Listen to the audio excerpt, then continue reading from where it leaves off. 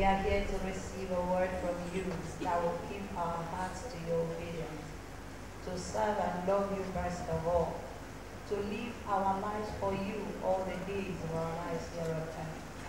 Therefore, Father, we ask, O God, that as your word comes forth this morning, help us that, Lord, your Holy Spirit will grant us the interpretation.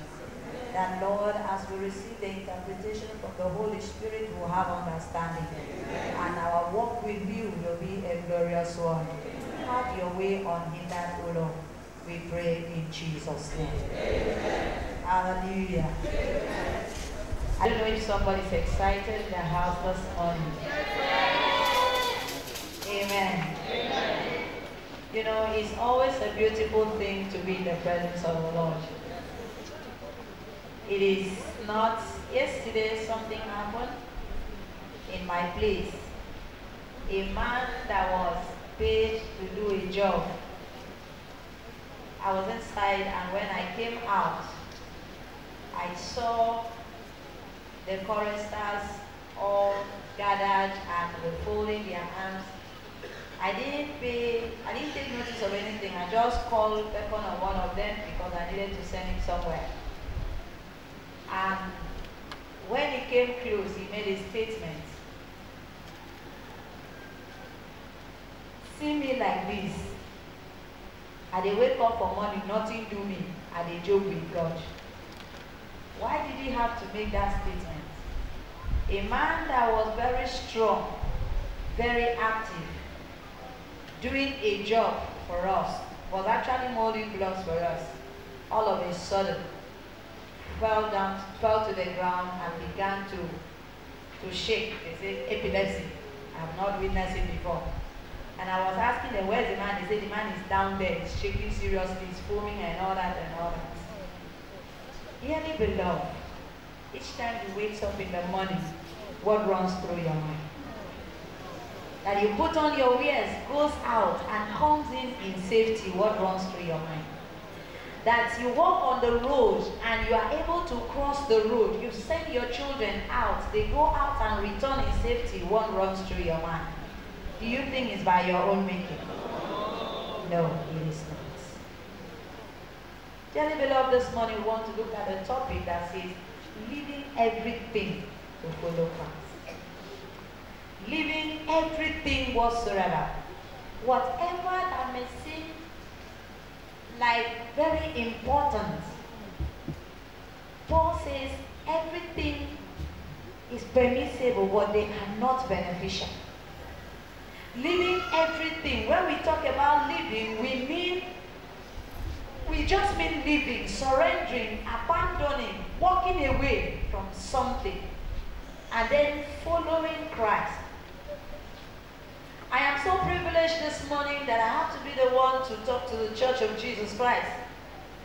And considering the slogan of the Girls Brigade, seek, serve, and follow Christ.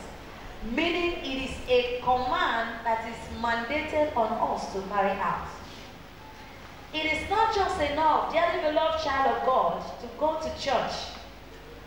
The question is, as you are in the church, how is your walk with God? As you are in the church, what relationship do you have with Him? As you are in the church, do you still have something you are holding on one hand and you have the Lord on the other hand? As you are in the church, are you totally, or have you totally surrendered yourself to Him, or you still have something you always fall back on? We live in a world where people are doing little to the right and little to the left. We live in a world where, although we sing the name of the Lord in our mouth, yet no wonder Jesus speaking to the people, He says, you call me with your lips, your Lord, but your heart is far from me. You call me your Lord. If I therefore be your Lord and Savior, where is my honor? You can only honor a man that you have left everything to follow. Whosoever you are not committed to in following, you cannot love that person the way you are supposed to love the person. And that's why I just love the hymn we took for the sermon. Andrew heard the call and he left everything to follow Christ. We read about a lot of persons that heard the call of Jesus and left everything to follow him. Dearly beloved, you may be one among those who was brought into the church because of the tradition of the church. That from your infancy you were brought into the church and you were initiated into the fold of Jesus Christ. The Christian fold, and you grew up like that. But one question I would always like to ask the people, and will always want to bring to the knowledge of the people is, as a person, do you personally, have you ever had an encounter with the Lord? A personal encounter. Not because my mommy brought me to church or my parents took me to church as infant. As you keep growing up, what is your relationship like with the Lord? What are the things that you think that are most important and of value to you that you cannot just let go? Galatians try to help us to highlight some of those things that may possibly not allow us to follow Christ the way he will want us to follow him. In Galatians chapter 5, the Bible says, stand fast therefore in the liberty by which Christ has made us free, and do not be entangled again with the yoke of bondage. Because we were bought with a price, and therefore we don't have to rubbish ourselves again, having been washed from our old self, having been redeemed from our old self, and now we have been brought into a new self, into a new fold, the fold that Christ is the head and the master of all. Having been brought into this new fold, you don't need to go back to entangle yourself. Because the Bible says, if a man be in Christ Jesus, all things have passed away, and all things have become new. Leaving everything to follow Christ is just saying to him, Lord, I will go with you all the way. The Bible says he met a man who said to him, Master, I want to follow you. He said, look, the Son of Man has no place to lay his head, because the birds of the field, they have a nest. But the Son of Man have no place. And another he turned to and said, follow me. He said, Master, I have my parents to go and bury.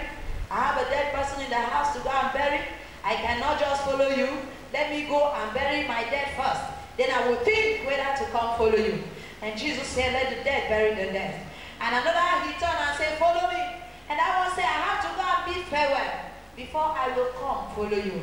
Dearly beloved, this might not be just an ordinary thing. This might be the hindrances, the opposition, the challenges, the confrontations, the temptations that stares us in the face. That many times we want to take a step for the Lord. We see those things popping up and we find ourselves falling away. And what are those things? As Galatians chapter 5 will record from verse 13. The Bible says, or from verse 10, I said that, walk in the Spirit and you shall not fulfill the lust of the flesh. Because many times, what is our problem? Is that we keep on battling with the flesh. The lust of the flesh, the lust of the eyes, and the pride of life has denied us that cordial relationship with the Lord, has denied us from following him selflessly, wholeheartedly. Sometimes I say, if you want to enjoy the Lord, you must follow him sheepishly. Just foolishly follow him. He tells you turn right, you turn right. Turn left, you turn left. Go forward, you go forward. But because of the flesh we carry, many times we question, why do I need to turn right or left? Why do I need to go forward when I feel like going the other way? Why do I need to do that? Dearly beloved, I want us to look at these things carefully. The Bible says, for the lust of the flesh lusts against the spirit, and the spirit against the flesh. And these are contrary one to another, so that you do not do the things that you wish to do. If we remember the cry of Paul, he said, what a wretched man I am. Who will deliver me from this body of sin? For the good things I desire to do. You wake up in the morning and you say to yourself, today, Let me talk especially to the young people that today I am not going to abuse anybody, but before you knew it, abuse is running from your mouth. Today I am not going to disobey my parents, but before you knew it, you find yourself doing the same old thing that you said to mommy or daddy yesterday. I am sorry, I will never do it again. Why? Because there is war constantly in our body between the flesh and the spirit. This thing keep warring, and the only way to overcome is to follow Christ closely, to follow him without looking back, without considering anything, because when we follow him, he will lead the way, and at the end of the day, we will be happy ever after. In following, what should we do? In following Christ, what should we do? Number one, we have to be consistent. We'll see this attribute of following. What should be the attribute of following? We see it in Elisha when he was following Elijah. Elijah said to him, stay here in our first Bible lesson. Stay here and wait for me while I go over there. He said, no, I cannot wait. I will go with you. At a point, a blank check was given to him. What do you want me to do for you? And he stated what he needed. And Elijah said to him, if only you will see. And so I want to run through just things that is expected of us in following what we need to do. Dearly beloved, child of God, number one, you have to be consistent in following Christ. Don't say, you know, some of us, we glory in past glory. How do I mean? I remember yesterday. What is happening today? I remember that time I used to pray 100 hours. What is happening? That even a day you cannot pray. I remember when I used to study the scripture very well. What is happening now? I remember when I walked. I remember what is actually happening. Why are you not doing the things again? And so in following Christ, in order for us to enjoy fellowship with him, we have to be consistent. Number two, we have to remain focused. Elijah said to Elisha, if only you will see, meaning you have to be alert at all times. You don't have to allow anything to distract you. These days, a lot of things distract us.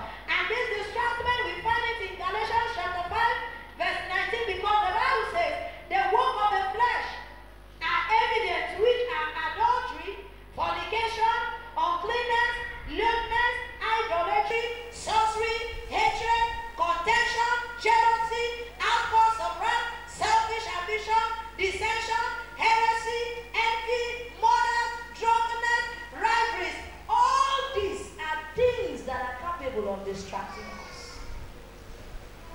And if we are not careful, we find ourselves deviating from where we are supposed to be.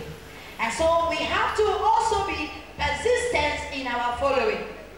We have to be committed, consciously being committed to the following in all things. We live in a world where wickedness has taken over the entire place. We live in a world where out of 100 you will discover that 99, if not 99.5, are thinking differently. And you will look so indifferent in the midst of others. Because to you, you know that this thing, this particular thing is white, and somebody is telling you this thing is black, and you are feeling so helpless. Dearly beloved child of God, whether you have supporters or not, I know that one with the Lord is a majority. And so you have to be focused. Even in our career, in pursuing your career, in that dream that you have to be focused. You don't have to allow anything to distract you. You have to be committed. You have to be determined. Without determination, every single disappointment that comes your way, you want to give up completely. And therefore, you have to be determined in your spirit, soul, and body that I have made up my mind. A songwriter says, I have made up my mind to follow the Lord. And the other one said, the world behind me, the cross before me. You have to fix your gaze on the cross of Jesus that is before you. It pays to serve Jesus, come rain, come sun. Many times, some day ago, I told somebody, I said, we always pray for the will of God, but the truth of the matter is whether you like it or not, whether you accept it or not, when the will of God stares you in the face, at first sight, it is not always welcome. Oh God, let your will be done in this situation. And God will present his will. You will reject it. At that first instance, you will reject it.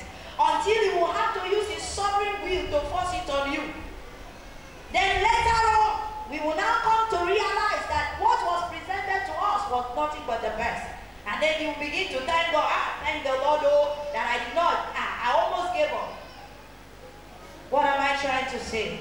We do not have to relent in following the law. We also have to be observant. Jesus speaking, say, watch and pray. Observant. What is that thing you need from the Lord? What is that desire? What is that request? Are you able to hear him speak? When he speaks, do you hear him? And when he reveals it to you, are you able to see? How is this relationship like? How close are you with the Lord? So that he can guide and direct you. Anything outside God is not worth it. And also we have to put action. We have to put faith to work. We have to believe him in all things. Because we know that with him all things are possible. No compromise. I can imagine if Elisha had compromised, if he would have been able to get the double portion of Elijah's anointing. And of course we know that he did double miracles as compared to that which God did through Elijah. What is our purpose for existing? Why do we exist? Why are we living? I want us just to take us through some points. That number one, in following Christ, we must be like him. There is no two ways about it.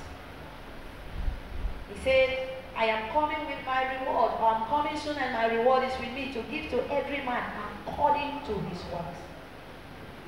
Whatever I do in the open and whatever I do in the secret, before the Lord, they are very clear and open. There's no secrecy with him. I may present myself before every individual to be the most sincere and honest person. But who am I truly when no eyes are on me? Or when no eyes on me? Who am I? So we must be like Christ. Number two, we have to care about his people. He said to Peter, do you love me? Feed my flock. How do you care for your neighbor? How do you care for one another? The neighbor in your compound. Dearly beloved, let me tell us, sometimes we suffer certain things we suffer because we have neglected this little instruction that God has given to us. The Bible made me to know that when your will pleases the Lord, he himself will cause your enemies to be at peace with you. So you don't need to go out fighting. Some of us, we make the mistake of fighting with physical strength. I know that it is this man that is hating me, and you go confront him. Why? You know why you do that? Because you don't even know your base. If you know your base and know your right in Christ, you don't need to confront anybody. You have your knee, you have your mouth. Hallelujah. Am I talking to somebody in the house? You have your knee, you have your mouth. He said, put me in remembrance to my word. What is the word of God saying? When you have issues, when somebody will unduly hate you, when men will unduly rise up to oppose your progress, your success, what do? You don't go confronting because it will simply show that you are weak. But there's a better way. You can't follow Christ and he will not defend your cause. Amen. And so number three, the reason or the purpose is to save and not to destroy. And I said, Master, let's call down fire like Elijah did. And he said, no, that's not our purpose, why we are existing. Sorry to say this. There's one prayer that always makes me laugh. Always very funny. And what is that prayer? The die kind of prayer. Especially as I am now. Maybe I know this one is not in good terms with this one, that one is not in good terms. And we are all gathered in Deep Town Church just as we are, and we are beginning to rain down fire. Oh God, meanwhile, in your heart of heart, you know the enemy you are targeting the fire to. If the fire should come down, will all of us not be consumed? Hello? If the fire should come down, will all of us not be consumed? Dearly beloved child of God, in following Christ, you don't fight your battle. He said, the battle is mine, I will return. In following Christ, you don't keep enemies. In following Christ, you don't say, I hate this person. Why should you hate somebody? Because when you hate, you have already taken the battle off from the hands of the Lord into your own hand. And He will allow you to fight it. But this morning, may the Lord grant us understanding in Jesus' name. Amen. Be full of compassion, make sacrifice, and preach Christ's kingdom. Thank God today is God's brigade service. Our reason for existence is to preach Christ's kingdom to everybody, to all. Whether you like the person's face or you do not like the person's face. If I leave everything to follow Christ, what benefit do I stand to get anything from Him? Yes, the benefits are too numerous to mention, but I will just give us 7. That number 1, the benefit of following Christ is that you have peace with God. Peace, He said, my peace I give to you, not as the world gives. Number 2, you will have joy and unspeakable. From Romans chapter 5 verse 11. The joy of the Lord will just flow through your heart. Because you know that you don't have anything to worry. Number 3, the knowledge of the love of God. From 1 John chapter 4 verse 8, the Bible talks about love. That greater love has no man than this, that a man have to lay down his life for a friend. Number 4, better relations. Ephesians chapter 4 verse 32. Better relation. When we look at Ephesians chapter 4 verse 32, and be kind to one another, tender-hearted, forgiving one another, even as God in Christ forgave you. Are you sure, seated here this morning under the sound of my voice, there is a free mind, or you have a free heart? You can beat your chest to say, I have nobody, I owe nothing against anybody, my heart is free. I owe no grudges against anybody. Forgiveness has become the reason why we tear ourselves into pieces. Forgiveness has become the reason why we can't even help ourselves. Or unforgiveness rather. Unforgiveness has been the reason why we fight ourselves night and day. Unforgiveness has become the reason why we are living our lives to please the devil. Because of unforgiveness. An inability to let go whatever hurt anybody has against you. Dearly beloved, you cannot claim to follow Christ, yet you have all hatred, bitterness, anger, jealousy, envy in your heart. You cannot claim to follow Christ and you have all wickedness in your heart. You cannot claim to follow Christ, yet the little hurt that has been committed against you, you cannot let it go. You are only behaving like the devil, looking for an opportune time to put the person down. Why are we called brethren? Why are we in the church? Why are we called Christians? When the first set of apostles, or when the apostles were named or tagged Christian, was not because they went to church. It was by their deeds. When the people saw the way they behaved, they said, for real, these people have been with Christ. Can somebody look at you, even when your pastor is not there, even when no member of your church is there, somebody will look at you and say, of the truth, this man is a child of God. This woman is a child of God. This child, this boy, this girl is a child of God. What are the testimony of people about you out there? It doesn't matter who we are on a Sunday morning. I stumbled on a song that once one of the senior friends sent to me. He said, on Sunday morning you become a Christian, but you fight your neighbor all through the week.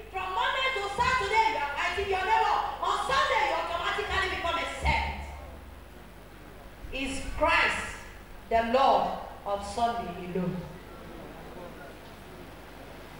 Have you been told maybe that rapture will take place on a Sunday? And that's why maybe 2-3 hours we'll shout our differences, come into the church. Yes, judgment will start in the church, but who told you that it will be on a Sunday morning? How sure are you? In your walk with the Lord, how are you walking with Him? Do you have that compassion that Christ had for one another? Do you have that love, that genuine and sincere love for each other?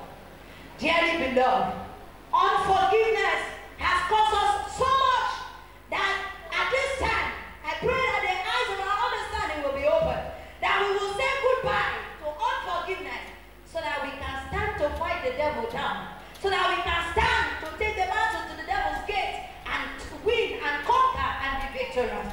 Some of us, we go through a lot of things we go through because we have refused to let go. Sometimes I find us telling a blatant lie even before the Lord.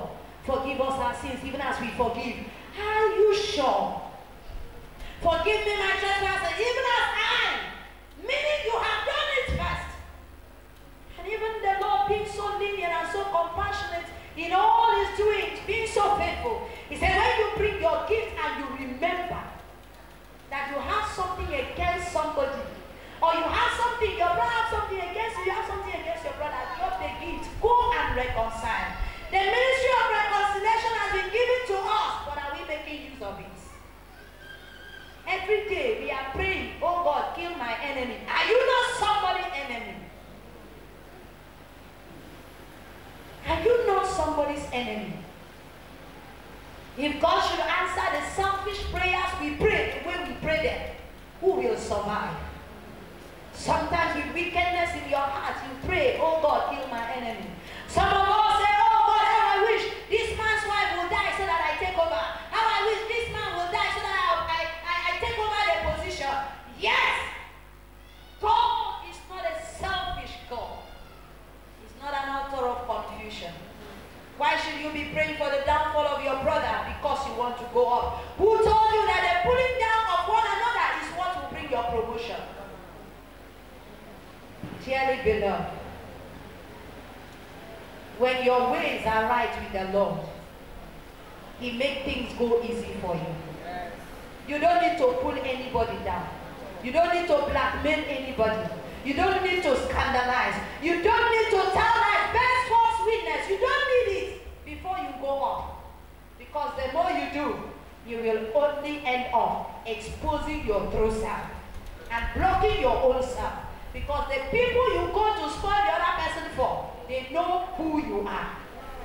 Church, are we together? They may not tell you to your face, but they will only say, okay, I've heard, thank you for calling. Well, you know, I'm doing it because I love you, thank you. But what have you ended up doing? Selling yourself very cheap. I went to a salon one day to make my hair, and somebody came in. The girls were talking, they were using a particular dialect, they were talking, and when the man came in, he said, why are two of you so close? Are you sisters? They said, no. He said, He began to interview them, and along the line, he said, wow, what a beautiful relationship. In my office, please with due respect, very due respect to all my people here, the ethics. He said, in my office, I have two brothers who are from the same place, same language speaking. They are epic people. That this one will come to him and say, you see, this is my brother. I don't trust this my brother. Me, I don't even trust him, even though we are from the same place. That thing you want to do, don't just trust him. Don't even go to him. We'll leave. This one also will come to him and say, see that my brother, don't even trust him. Don't. I felt so embarrassed, so ashamed, even though they didn't know where I came from. But I was like, is this true? Is this actually what is happening? And the first thing that always comes across my mind, or crosses my mind, is we are all Christians. On a Sunday morning, you take your bag and move out and go to church. Yet in the office, You are trying to use somebody to block the way of your brother. Why? Hallelujah. Amen. Dearly beloved, time will not permit us. But my prayer is that God will grant us understanding. Amen. In the name of Jesus Christ. Amen. And so, these things have become a thorn in the flesh for us. Benefits of following the Lord. Number 5, you will have a healthy lifestyle. Number 6, you will have a better self-image, because when you follow Christ, you will not think of bringing down another person. For that particular guy, the other 2 guys have messed up themselves. They have tarnished their own image, because to him, they cannot be trusted. And that's why do sometimes when people go to hire people to carry out wickedness for them, they will turn back to kill the people, because they don't even trust them. If you can betray your husband, if you can betray your wife, if you can betray your brother, if you can betray your sister, if you can betray your boss, then one day you betray me. So after executing their task, they will bring you down. So don't think that whoever that is paying you to do wickedness loves you so much. No. When you finish executing their task, you will be the next target. So in following the Lord, say goodbye to every worldly thing. And number 7, the benefit is that you will be fearless, meaning that the Bible says that the righteous shall be as bold as the lion. So you will not have anything to fear, because you know there is no skeleton in your cupboard. Even to our young ones, in the school, what is your relationship like with one another? Do you go doing a thing, spoiling things, and telling and putting the blame on another person, just for the person to be punished and you will be happy? What do you stand to gain? Consequences of rejecting or not following Christ. Number 1, you will lack peace. There will be no peace, because the Bible says there is no peace for the wicked. Your peace will be taken from you. Number 2, you will live a life of hopelessness. Why are we having all the trouble we are having in the world? Because some time ago, some persons were gathered in the name of, will I say, bad boys, area boys who stormed out and all that.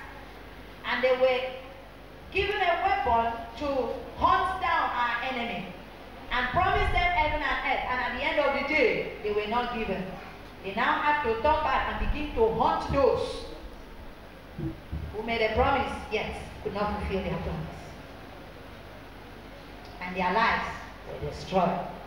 So the life of hopelessness, the Bible says, the thought I have for you, the plans I have for you are of good and not evil, to give you hope and expected end. Why then do you want to waste your life? Number 3, there shall be no justification. Romans chapter 8 verse 1 says, now therefore there is no condemnation for those who are in Christ Jesus. So if you are not in Christ Jesus, automatically there is condemnation. But far be it from us in the name of Jesus Christ. You will lack rest. You will have life without the Holy Spirit and the gift of the Holy Spirit. Your end will be bad, because the Bible says, those on his left, he will say to them, depart from me, you workers of iniquity. What are your works? Are they the works of iniquity or the works of righteousness? Number 7, finally, is eternal death. Let nobody deceive you. Hell is real.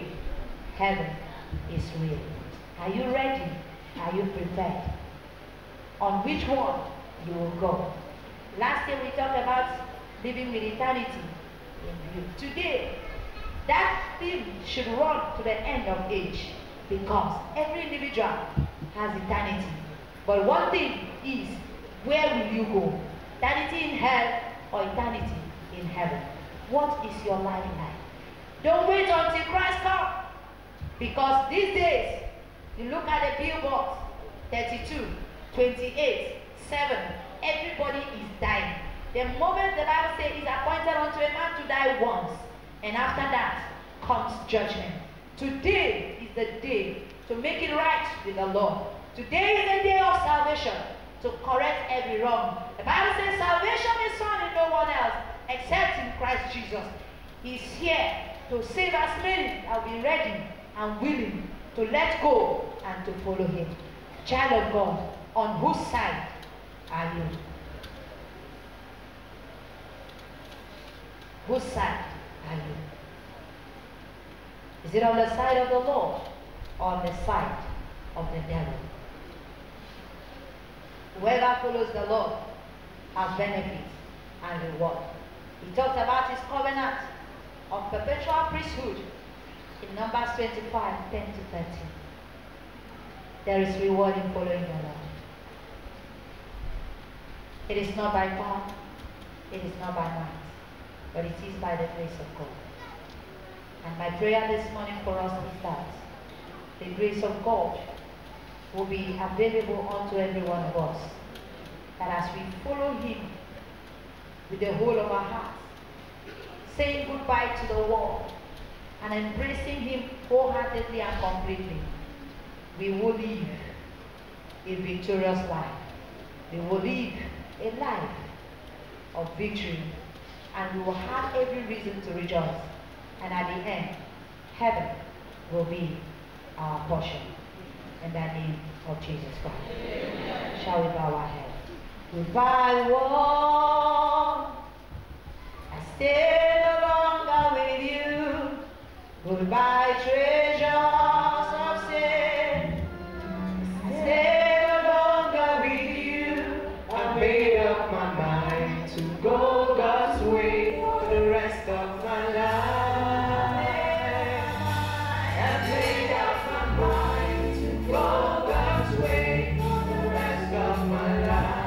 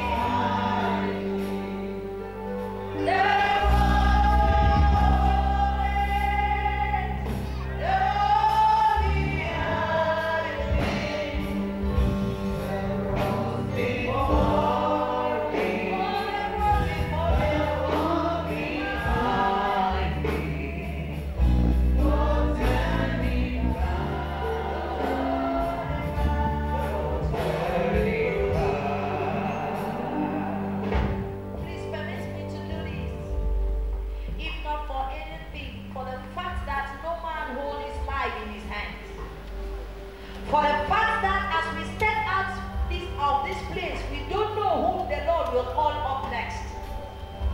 If there's anything in your conscience that is still bringing and condemning you, wherever you are seated, I'm not going to ask you to raise your hand to stand up or to do anything. It's not for me to see. It is for the Lord. It's between you and your Maker, your Creator. Can you begin to make a reconciliation with Him? What will it profit a man to gain the whole world and forfeit his soul in the lake of fire? Can you just settle it with the Lord this morning? Please, I beg of you. If there's anything in you that you know may not allow you to make it on that final day, can you ask Him to help you? Can you just reconcile with him? Nobody may know, but God knows. I may not know you, but he knows you. Maybe it's for your sake. Jesus is calling somebody to come follow him. Maybe you are the one. Please let this opportunity not pass you by. The best gift, the best assets, the best wealth, the best riches any man should boast of should be to have Christ in you.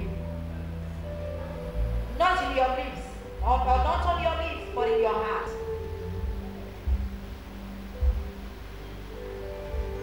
Father, you know us all, and you know that soul we're about to save this morning. Let no negative voice hinder such soul from answering the call from you.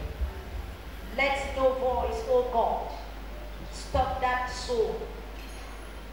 I rebuke every spirit of procrastination. Child of God, you cannot tell, you may not even know if tomorrow you will see tomorrow. I am not saying we will not see tomorrow, but this is the day, this is the time. The voice of salvation is calling somebody. Please, give God a chance in your life, and it will make your life better for you. Don't give up on yourself because he has not given up on you. Just give him a chance. Father, we pray that as you grant grace, your will in our lives will be done. In the name of God the Father, and of the Son, and of the Holy Spirit.